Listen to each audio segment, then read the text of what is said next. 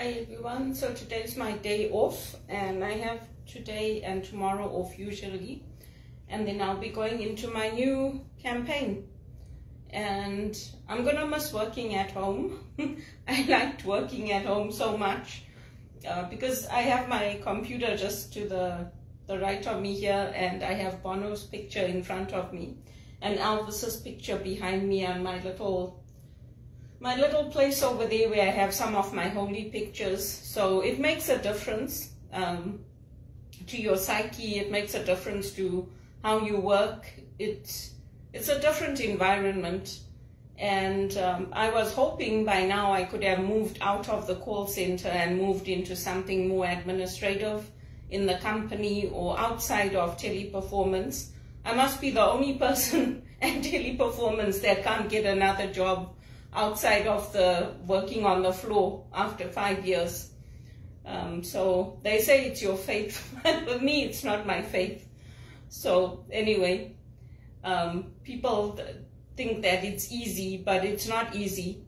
And I think in life you should be happy with the person you've become. And unfortunately for me, I am not happy with the person I've become. I hate this culture that I'm living in, where I'm not in control. I'd be told to just do my job. When I push back, they don't want to hear it. It's not the way I grew up. So maybe that's why I go into the One campaign and do the work that I do, because that's where I can use my voice, where I can say how I truly feel and what I truly want and what I truly believe, instead of pretending to be somebody that I'm not. And I know that the family set up these calls to listen to me, and I hope it hurt them as much as it hurt me, because I didn't deserve to be tracked and followed. I didn't deserve for those calls to be put through, and I didn't deserve to be hurt by them the way that I was. It's not a loving relationship when you have somebody tracked and followed and then you say, oh, I was worried about them. Like, if you need to get psychological help, if you need to go for counseling, or if you need to get some support, don't take it out on the innocent one. Don't take it out on the person that deserves it the least. It's the same thing that used to happen in childhood, and I learned with my mother. I don't say anything because after a long, long time, she'll tell me you didn't do anything. It was the same thing when I was growing up. My sister used to make the mistake, I used to get the hiding because I used to fight back. So I just don't say anything anymore. When I ask them for help, I wait very patiently until they can help me. If they can't help me and they tell me, we don't know what you're going to do, we don't know where you're going to land up, I just leave them now. It used to hurt me because for me, from the Bible perspective, as family, we have a responsibility to each other, and we're supposed to help each other, especially like with my dad dying when we were young. To me, it's my uncle's responsibility to make sure I don't land up on the street, to make sure I don't land up on welfare, but they don't see it that way. So I just leave it now. And they've got high-powered friends. I don't have high-powered friends. I didn't teach with Justin Trudeau's uncle. I don't go and party at Justin Trudeau's house. So I live within knowing what my limitations are. And I live within knowing that I'm a nobody in Canada. There's a few people that know me at the church. I've told them I'm looking for administration work, for executive assistance work. There's a few people in John Maxwell that have reached out to me to say that if they hear of anything in executive assistance, they'll let me know. So that's good. But I mean, the thing is that when I left TD, they wanted me to go back to supporting Teresa Bowman, and I said no. And they said, why? I said no, because I do what I want. I run Jean de Gagne's department.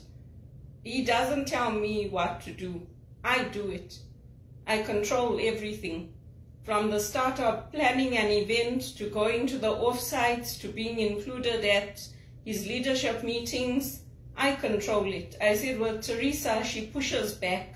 If I tell her something, she says, oh, to me that's an attitude of entitlement. To me that's this, to me that's that. So when I stopped working with her, I didn't want to go back to working with her. I didn't want to leave her at first, but then once I started working with Shandaganye, I didn't want to go back to her. So, you know, that's the executive assistant role, and everybody is different. So I just have to take it one day at a time and see how it goes. Like yesterday, my ears, you can see the inflammation's gone down. I don't know if you can see my throat, but you can see when my ears get inflamed, it flares up here, and you can see I have like a triple chin.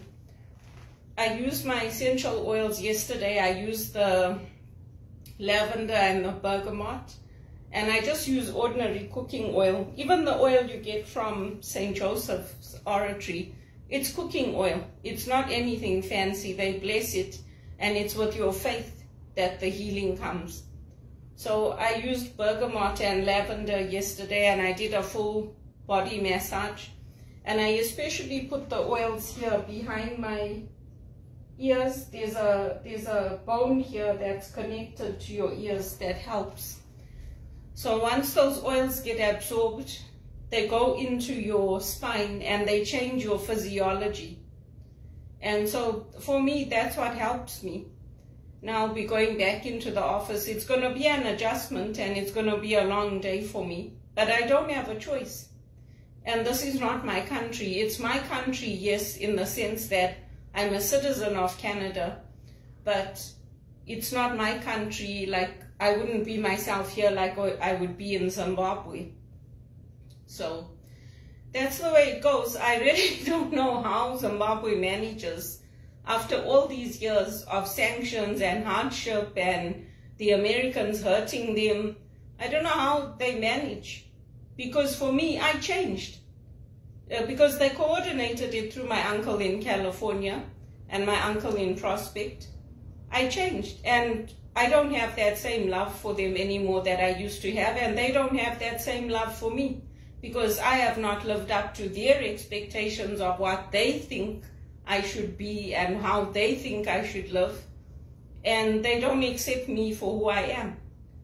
So, you know, if you look at how I dress even, this is not me.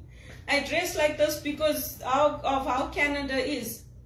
I mean, even when I was growing up, I always wore the latest fashions, my jeans with their bell bottoms. I like my, you know, dresses where I can have them off the shoulder. I like to dress up. And even if you look at the Zimbabweans, if you look at how we organize our events, how we do things, you'll see the difference between there and here. I don't tell them anymore because they don't want to learn. They don't want to listen. And if I tell them, they give me warnings and they say, if you do it again, we're going to remove you from the company and we're not even going to pay you a severance. I'm like, fine, what's the point? Just do whatever they tell you and get your income and go home. They're not interested. And then they have all these campaigns where they show they have the suggestion boxes for UNICEF for the children in Zimbabwe. They don't want our suggestions here, but they want them there from the kids in Zimbabwe. So it's an interesting thing. But anyway, my aunt told me, if you get a job with the Zimbabwe government, you should take it. I said, yeah, I'll take it. Why not? Why not? It's not like I'm earning big money here, or it's not like I'm appreciated and valued.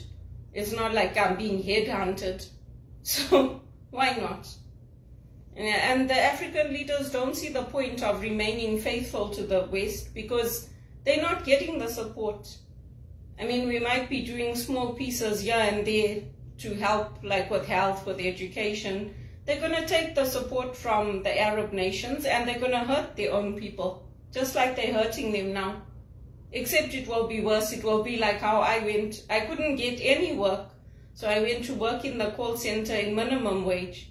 With all my skills and education and qualifications and everyone speaking so well of me, I still couldn't get any work. That's what's going to happen to the Zimbabweans. the Arabs are going to go in, just like they did with COP28. They're going to buy what they want, like they did with the World Cup, and they're going to introduce slavery. It's happening all over the world. So, and you think the church will say, oh no, we don't want that. They won't. They'll benefit from it. They'll buy the lands, they'll buy the properties, and they'll say, oh, you know, believe in Christ, believe in freedom. But what kind of freedom are they talking about? It's a hypocrisy. It's a hypocrisy, because all these Jesuits that I trained with, they were the best of the best, and they know what's happening. Scott Lewis gives lectures on what's happening, on the beheadings and how the Muslim culture is taking over. And it's not just in Canada, it's taking over in other parts of the world. So, I mean, for me, you know, in life you must be happy with the person you've become. And I don't like the person I'm becoming, but at the same time, like Joe said, my friend Joe Orak, who took me into the Maxwell team, you have to change in order to live. So, do you think I like going to work when I'm sick, when my ears are inflamed, when I have a triple chin, when I've got cramps in my stomach? It's only when it gets debilitating that I call off work. Other than that, I go, because no one's got any money. Whatever money I had from the sale of my home, it's gone. You can't expect it to last 5 years. Obviously, it's going to be gone. If your rent is over $2,000 a month, and that's the minimum that you're going to get in Toronto, what do you expect? I mean, it's ridiculous.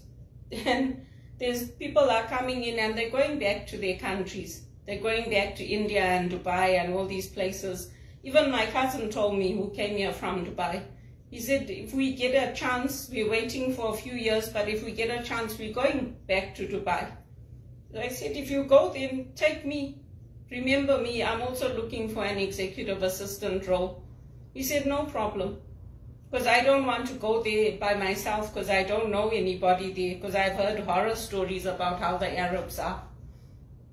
And it's not only the Arabs. I mean, there's documentaries on YouTube about how the blacks are taking, the black men are taking black women from Zimbabwe and they're putting them into prostitution in India because there's no work.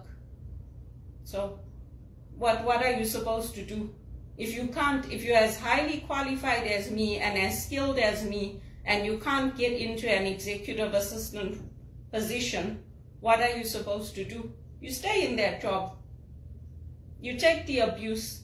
You say sorry for things that are not your fault. And when you see where things could be improved, you don't speak up. You just leave it and you carry on. Because that's what they want. That's how I do it now. So, you know, I've learned a lot from watching Elvis Presley. I don't know how those videos started coming through, but he saved my life because I learned from him. You ask my operations manager, Golfo Gikas, she'll tell you she's the best there is. I learned it from him. I learned it all from him. He was the best there was for a reason. And people don't see it. That's not my fault. He knew how to work the audience. He knew how to be himself. He knew how to keep his faith.